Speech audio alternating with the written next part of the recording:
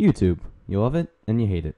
Whether it's watching your favorite games. Top of the morning to you, ladies. My name is Jacksepticeye and welcome back to Tasty Planet. Or to catch up on the latest music.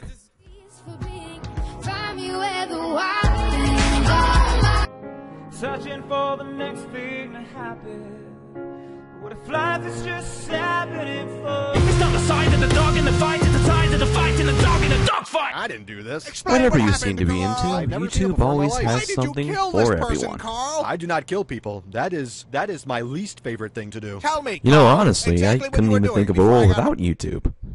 But, you know, like every other big name social media sharing site there is in the world, you're always gonna have your bad apples. Dear fat people. Some people are already really mad at this video. What are you gonna do, fat people? What are you gonna do? What up, invaders? Chris here. I don't know about you guys, but every time I go to Starbucks, there's always a really cute girl working there. I will, and the wall just got 10 feet taller, believe me.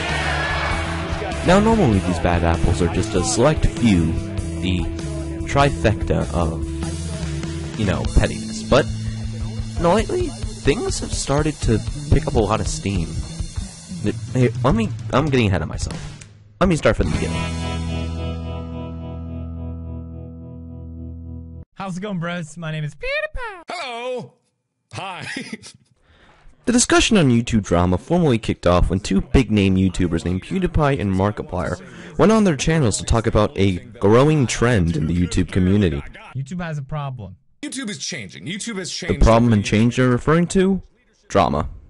Now, both guys have their opinions on how, or why, this is going on the site, but PewDiePie seemed to have summed up a little bit better. I've said this before, but YouTube is becoming this drama machine where everyone is throwing in their 2 cents to get 20 cents back. Now keep in mind here, these are two very big name YouTubers, with PewDiePie having over 44 million subscribers, and Markiplier having 12. Now, most of the time when two big name YouTubers come on the site and say, yo, look, something's happening, you all should pay attention, everybody's gonna start paying attention.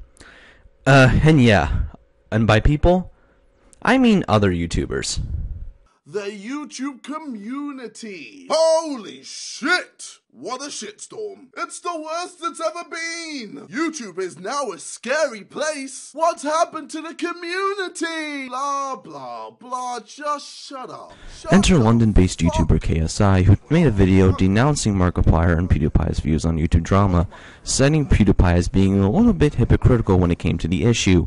Now, a day later, PewDiePie took to Twitter stating that going to KSI for advice about acting online is about as useful as asking Toby Turner for relationship advice. Now, that came at a rather insensitive time, as Toby Turner is facing his own little problems.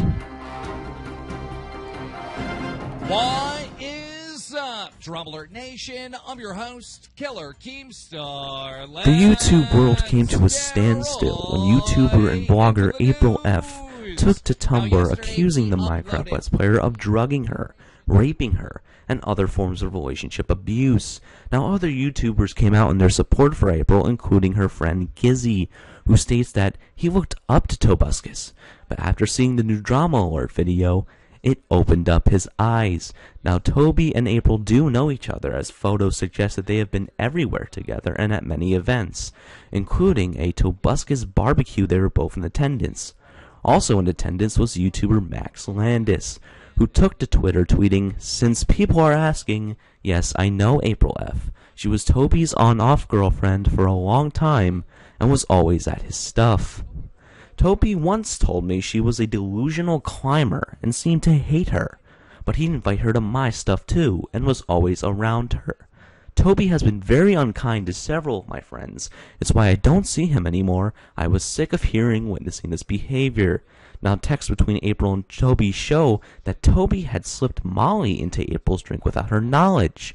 Since then, other female YouTubers have came out condemning Toby's actions and supporting April, including Pamela Horton, Claire Lords, and Amelia Talon, who states that Toby had received Molly from porn stars and he would also have sex with them.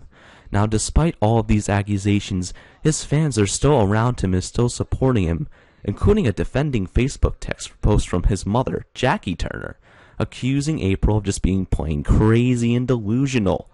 Toby himself has also came forward in a video called The Truth, stating that these accusations are totally false.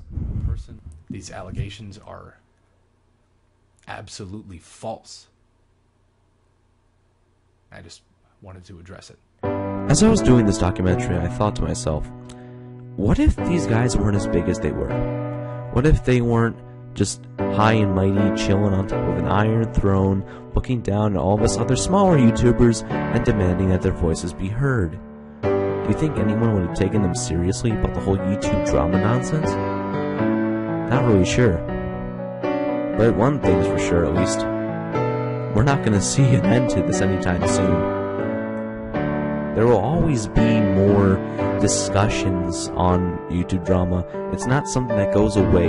Think of it like a giant scab that just grows on somebody and just keeps growing and growing, and no one's really going to scrape it off. Everyone's going to try putting little ointment on to shrink it, and then one day it'll just keep getting bigger and bigger again.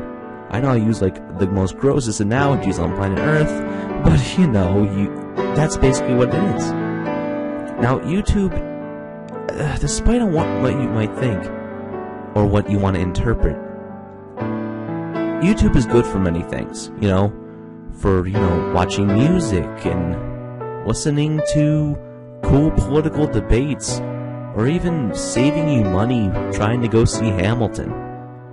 YouTube has something for everyone to enjoy. And if we can get past this whole drama nonsense, I think the internet's going to be a much better place.